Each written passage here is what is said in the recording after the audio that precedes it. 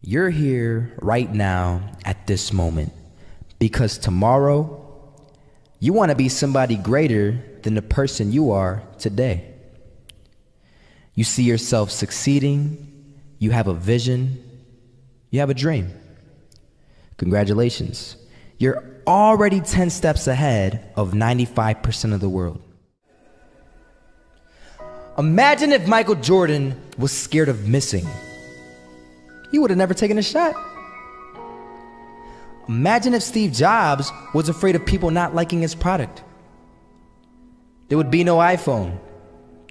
So ask yourself this: do you want to be a person who fears failure, or do you want to be a person who loves success? Which one? Because you're going to have to pick today. And I'll tell you one thing: one is a failure and one is a success. And if you love success, there is nothing that can stop you. All those negative things people say will mean nothing. They're gonna talk about how only 1% make it to the top. Big deal. Wanna know something else? Only 1% stick with that fitness program long enough to see results. Only 1% of nerds stick with that video game long enough to get good at it. Only 1% of relationships stick it out to the end. That doesn't mean you have a 1% chance. It just means you can't behave like the 99%. You'll have to do something better than giving up a month from now.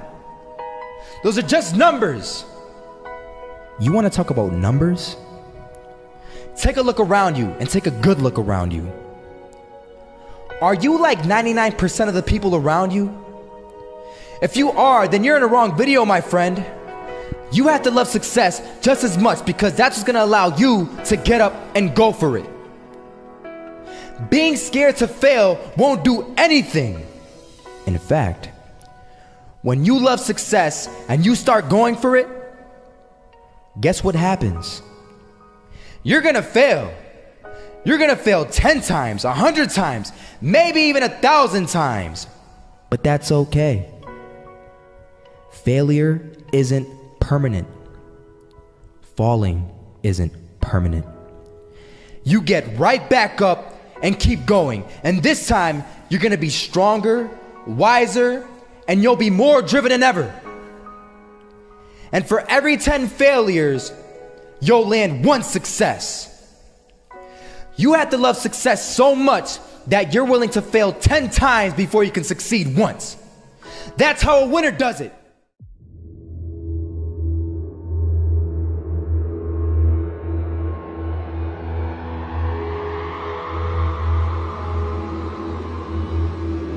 First half, I'm not gonna lie. They had us. We weren't defeated, but they had us. But it took guts, it took an attitude. That's all it takes.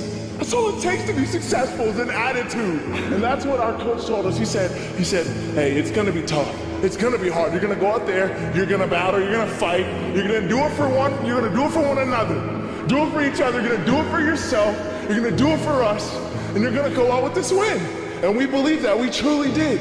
And it's an awesome feeling. It's an awesome feeling when you truly believe that you're going to be successful. Regardless of the situation, regardless of the scoreboard, you're going to be successful because you put in all the time, all the effort. I was walking down the street and I saw an old man. Had a hat, suspenders, and a cane. Was about 80 years old. This old man was barely walking. He could walk, but the cane helped a lot. He was struggling. So anyway, he was walking across the street and he ended up falling. So I went over to go help him. And he gets up, says thank you, and we introduced ourselves. Had a little conversation. Told me his name and I told him mine. His name was Robert, by the way. And right as he walked away, I told him, this is what I said: Robert, you should stay inside where it's safe, my friend. And Robert turns around and says to me, I love walking, and I love walking way more than I'm afraid of falling. So I ask him, well, what about your safety? Don't you want to live? And he told me this. These are the exact words he said. He said this: Solo, Living means doing what you love to do. And if I have to fall here and there to do what I want to do in life, then so be it. And he just walked away. Never saw him again. That was it. But that statement really had me thinking, and it had me thinking hard, because I learned something that day. That's when I realized the true key to success. You see, I always thought if I could just fear the act of failing, and if I fear it like crazy, I will succeed. Because I thought the fear would magically motivate me to get out there and start taking action. But after that day, I realized something. I realized it's the love for success that will lead me to succeeding. So just imagine if Robert feared falling. Would he even start walking? Of course not. He wouldn't even do what he loved to do. He would sit at home and take no type of action. But he loved walking. Wasn't even scared to fall. It gave him life. That's what allowed him to get up and do it. He loved walking so much, he was willing to fall 10 times a day just to do it. And you have to be the same. So the next time someone tells you, you're gonna fail, you know what you tell them?